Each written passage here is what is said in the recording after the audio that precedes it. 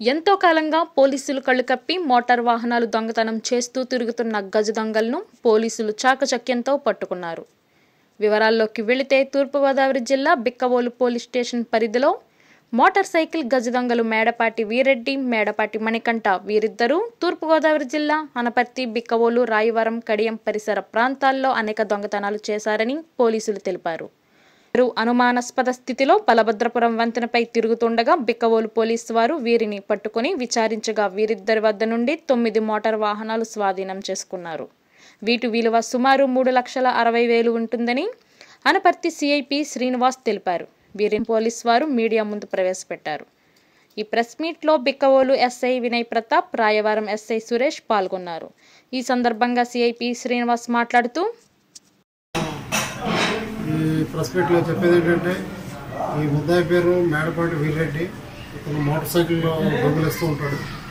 ఎక్కువగా మన ఈస్ట్ గోదావరిలో ఎక్కువ ఈ అనపర్తి, బిక్కవోలు, రాయవరం, మండపేట ఏరియాలో, కడియం ఈ ఏరియాలో మోటార్ సైకిల్ దొంగతనం చేస్తూ ఉంటాడు.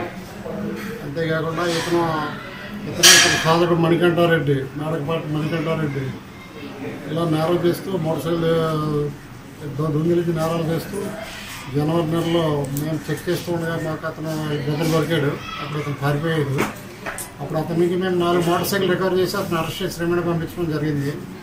తర్వాత ఇతను ఈరోజు మేము మాకు రాబడిన సమాచారంపై ఈరోజు మార్నింగ్ ఇతన్ని బలభద్రపురం వద్ద దగ్గరలో పట్టుకున్నాం.